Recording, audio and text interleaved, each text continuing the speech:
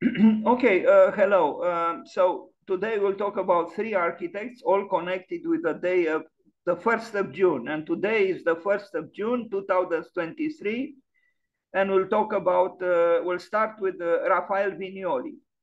Let's read a little bit about him. Rafael Vignoli, Beceiro, I don't know how to read. Unfortunately, he was born on the 1st of June, and today is the 1st of June in 1944, and he died not too long ago, this year, 2023, on the 2nd of March. Was an Uruguayan, so born in Uruguay, architect based in New York. He was the principal of Rafael Vignoli Architects, which he founded in 1983. The firm had offices in New York City. I don't know if they still have after his death. In New York City, Palo Alto, in London, Manchester, Abu Dhabi, and Buenos Aires. Vignoli designed landmark buildings internationally. Vignoli rose to international prominence with his Tokyo International Forum, reviewing the Museum of Modern Art's exhibition of models and drawings for the building.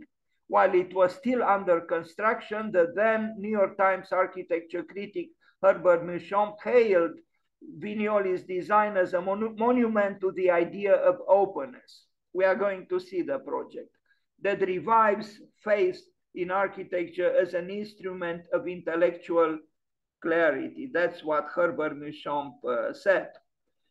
This was the man, actually, it infuriated me and still does a little bit, this unveiling of his teeth, this too obvious smile or happiness. But otherwise, he was an architect who did some good works. And when he didn't smile like this, I think he was more convincing. I don't know who taught him to smile like this. I only know of I.M. Pei, who had a similar infuriating, happy-go-lucky face. Anyway, in South America, because he was born in Uruguay, and I think at 5, he moved with his family to Buenos Aires. His father was a conductor and working in theater, and he was invited to Buenos Aires to stage something or, to perform a concert of Richard Wagner, and they remained in Buenos Aires. He studied there, and then he opened his office in Argentina, in Buenos Aires, with other people. So now we are going to see some works by Rafael Vignoli in South America. And in my opinion, some of his best works were done there when he was young in Argentina. This museum, he had a very successful practice in Argentina, a large office, a larger group of architects collaborated on successful works. And I think this museum is actually an accurate example of what they were capable of doing at the time.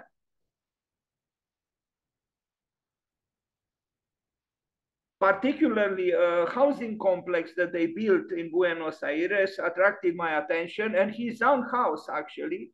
But this is also, I think, a good building. This is his own house, was his own house in, I don't know if it, the outskirts of Buenos Aires or somewhere in Argentina, but it's possible that it was, if not in Buenos Aires, in close proximity. A very interesting house, actually. And look, it has a part which is, in the mound on which the house is built. So even by today's standards, I think it's a rather innovative house. Rafael Vignoli.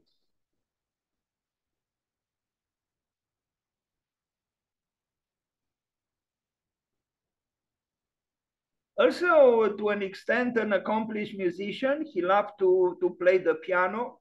I think his mother, I'm not sure his mother, I know his father was involved with the music, but I'm not sure about his mother. Anyway, he even built a house where he made a small, a concert room for invited people, musicians. He was friends with important musicians, and he himself played the piano often. I think even in his architecture office in New York City. But you look even at this prism, you know, with that emphatic canopy above that single window, it's a striking image. And also, you know, I don't know if it's genuine black or, but close to blackness. This also added something to, you know, the unexpectedness of the building. Now, what is this? I think these were the people who worked in that office. He is there too, as you can see. Now, this is a very important work, in my opinion. In 1973, so that is 50 years ago, exactly half a century ago, the Rioja housing complex in Buenos Aires in Argentina, commissioned in 1969 and designed by this group of young architects. The building was based on a 1960s Japanese design approach called metabolism that made extensive use of organic growth patterns and of tree imagery, starting from a core construction capable of branching and expanding over time in a Buddhist tradition. Adopting the organic imagery without the Buddhist overtones, the architects executed a number of metabolist designs. The Rioja housing complex was the first. The site was developed by the Bank of the City of Buenos Aires, a subsidized housing for 440 employee families. So 440 families, a large complex, housing complex. It incorporated commercial space and community areas as well as private residences, giving rise to a solution that is a hybrid of two building types, the tower and the slab. The two elements are completely integrated within a cluster of 7 18-story units linked by 10 bridges, affording both circulation and residential areas. And I'm beginning to show some images, and it still looks very fresh, this housing complex, in my opinion, because it was animated not only by a desire to do you know, just buildings, but also by a social ethos. It was a desire, you know, to, if I am to express myself emphatically, to change the world. It was that ethos at the end of the 60s.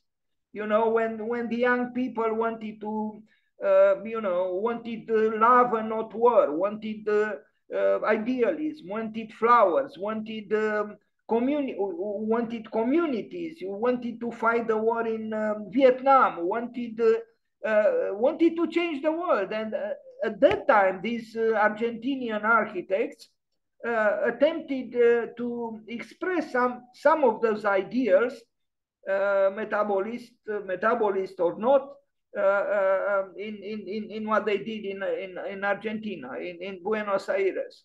It's a housing complex, not for elites, I imagine.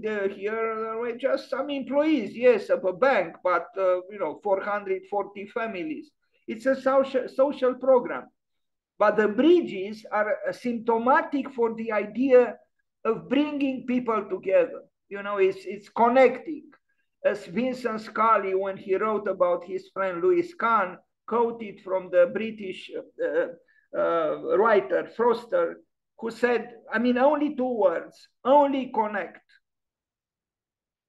And in fact, if we can do just this, to only, so-called only connect, if we can connect, we actually connect with the very root of the word art. Because the oldest definition of art that I found in the Proto-Indo-European language was like this: art equals bridge equals God. So if we can bridge between man and nature, between man and man, between the earth and the sky, if we can bridge at all levels, I think we approach the realm of art. I like this project very much. It's vigorous, it's social, it doesn't turn its back on the technology of its time. The bridges in particular are impressive. But the whole idea, it's almost some kind of a socialist communism, a socialist capitalism, or a capitalistic socialism. I know it's oxymoronic what I'm saying, but this is what I see here. Unfortunately, some of these idealism became diluted after he moved to the United States. Sometimes I think poverty helps. I mean, Argentina is an interesting country, but a little bit less opulent than the United States, although there is a lot of poverty in the United States as well.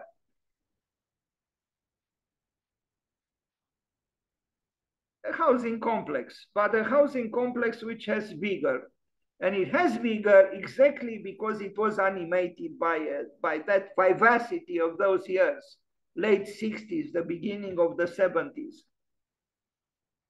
A good work, in my opinion.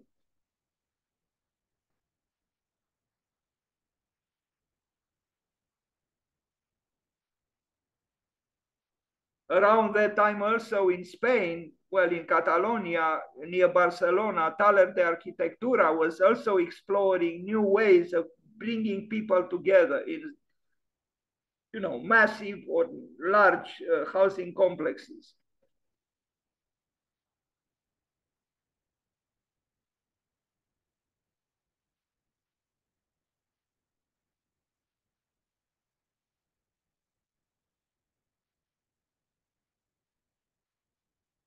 I remember somehow now, maybe strangely, a project that was done by a Romanian young architect, Justin Baroncea.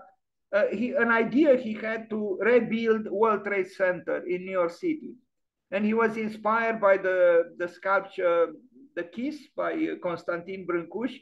So he imagined two towers, a black one and a white one, and they were extending the so-called arms towards each other. So it was this bridging between the white tower and the black tower. Also two towers which were brought together in the act of an embrace. So I thought in relation with his project to call it not World Trade Center, but World Embrace Center, WEC.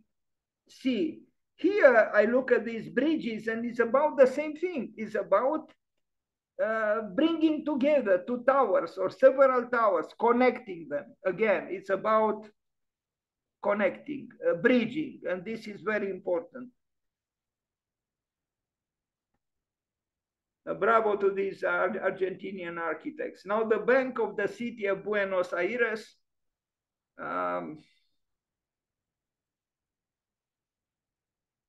Rafael Vinoly and the others, or should I say the others, plus I don't know exactly what his position was in that office. Now the Vinoly's musical refuge, I told you that he was, a rather accomplished musician as well, playing the piano. I found this website, Rafael Vinoly's musical refuge. Now we are in the United States, and for some reason I included. It's not the work is not shown in a chronological order. For some reason, I felt like introducing here this reference to his musical refuge somewhere, I guess, in the state of New York, in the United States, because after his activity in Argentina for a number of years, he relocated to the United States, and that's where he lived and worked. But he built the house for himself and this musical refuge, where he invited some important musicians with whom he was friends.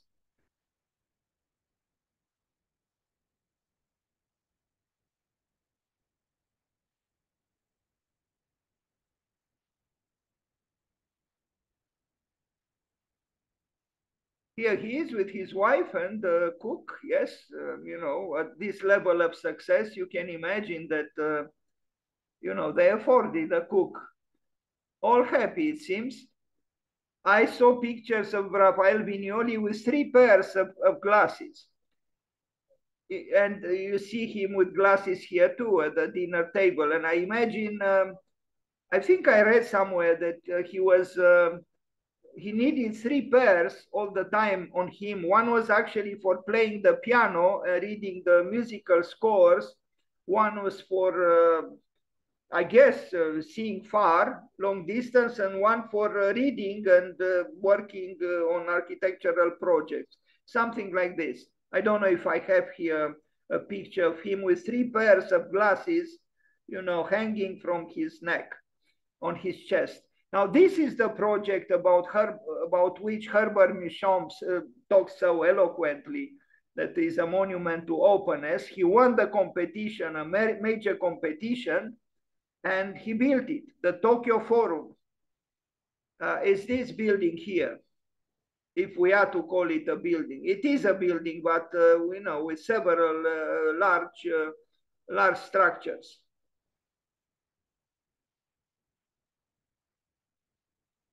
So all of these are his. He won the competition with this.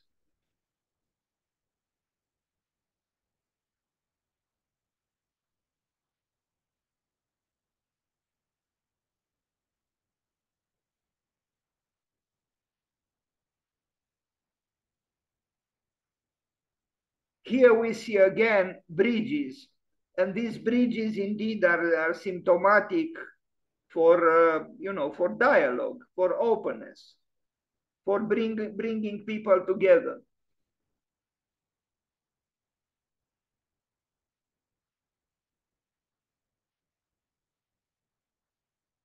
Rafael Vignoli in Tokyo.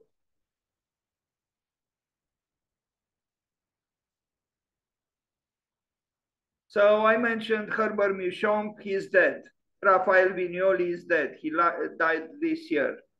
Herbert Muchamp, whom I knew personally, he died some years ago. This is how life is. It's limited. We have only a certain period of time in which we can claim that we live. Although, as somebody said, the problem is not to add more years to your life, but to add more life to your years. I think we should remember this. Not to add more years to our lives, but to add more life to our years. There are remarkable accomplishments in this building. Look at the, you know, the austerity and monumentality and also simplicity and refinement of this very space. And there are other similar spaces within this large building.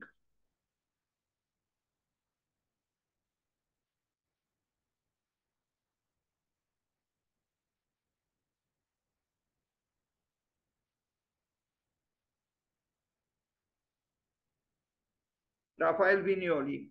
I rush a little bit because today we'll also talk about Sir Norman Foster, none other than Sir Norman Foster, and if those not enough, Toyo Ito, all born on June 1st, as if they talk to each other to be born on the same day.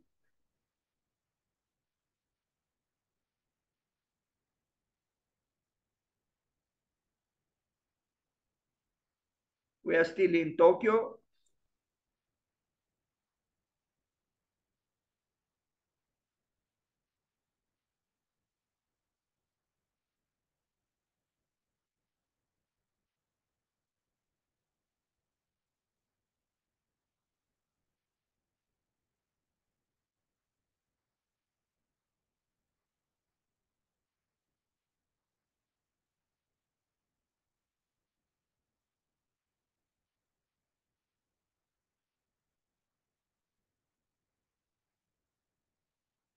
"432 Park Avenue, New York City, a good tower built by him is this one." Well, I understood, if I remember correctly, or no, I think he had troubles with this tower. I know there was some flooding, something happened, but it's still a good building. very, without pretending to be organic or fancy or anything, and its vertical, clarity or correctness, I think is a good skyscraper.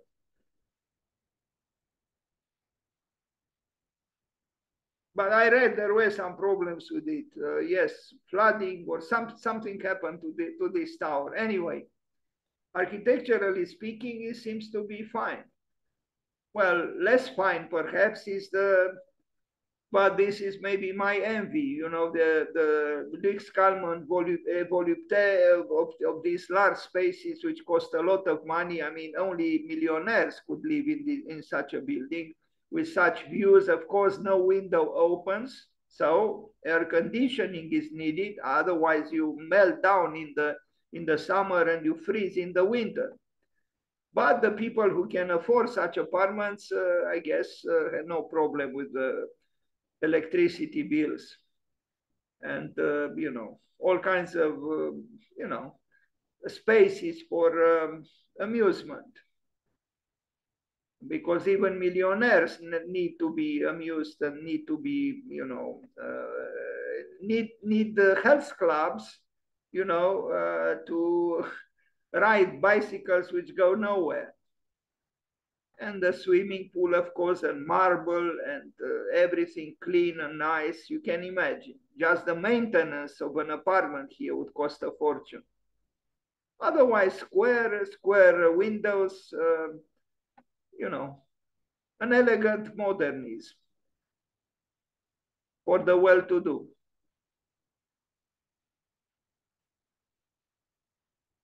And on the right, we see Central Park. The excellent work of Olmsted, the landscape architect. So this is the tower by Rafael Vinoly. In the meantime, other towers sprang even taller and thinner and more audacious and so on, like the one built by shop architects. But still the one by Rafael Vinoly stands out with its clear verticality. Okay, this was a rather insufficient presentation of his work, but we paid homage to him. Now we'll talk about Sir Norman Foster. Also, a rather short presentation. You can easily have 1,000 images with his work. But